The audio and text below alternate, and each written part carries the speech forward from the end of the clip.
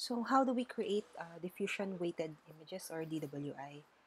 So first, let us create the mother sequence, and this is the T2 weighted image. Recall that in spin echo sequence, we create an image by uh, using a 90-degree excitatory pulse followed by a 180-degree refocusing pulse, which is then followed by the echo.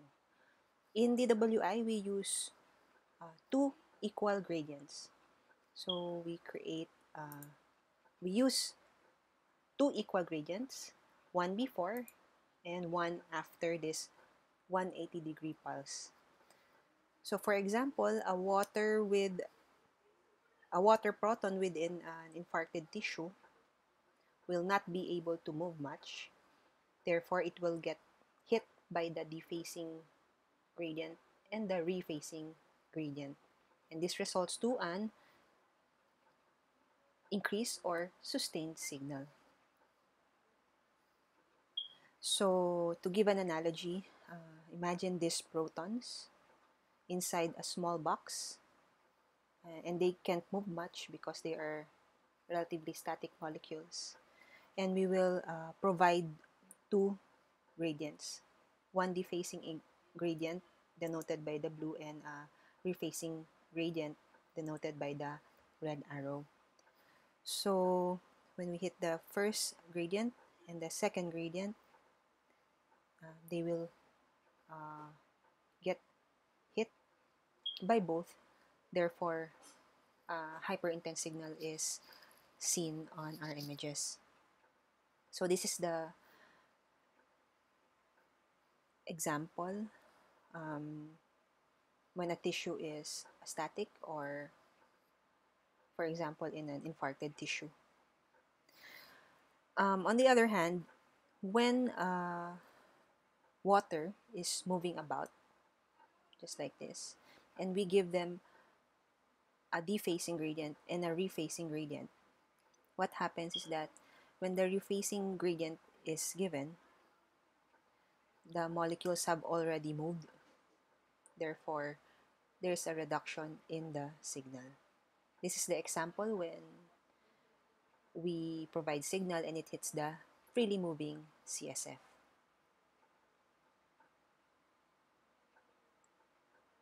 So what are ADC images? So T2 is the mother,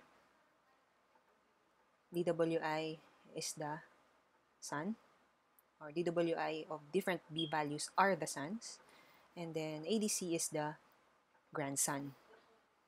This means we cannot have an ADC without the DWI.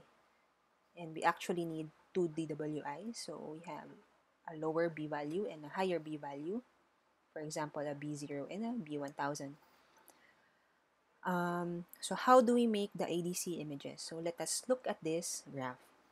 We notice that both tissues, whether it's restricted diffusion or having a normal diffusion, it will exhibit a gradual loss of signal with greater degree of the B value. However, when we compare the two, tissues with restricted diffusion exhibit a relative less loss of signal compared to this normal tissue. If we rewrite this graph and then plot it in a logarithmic scale, we will see something like this. So there is slow loss of signal in this graph, in this liver tumor, while there is slow loss of signal, fast loss of signal, for this normal liver parenchyma. So what we do after that is we tell the computer or the MRI machine to create a map. And we will tell the map or the MRI machine that the tissues with a slow loss of signal, such as this one, the liver tumor, will be plotted as a dark signal, while those tissues with fast loss of signal, denoted by this sharp slope,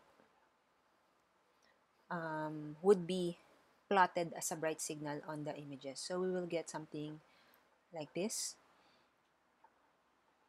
an area with low signal in the infarcted tissue, or in other case, in tumor or hypercellular tissue. If you're interested in the math of creating the ADC, we will talk about it in the next slide.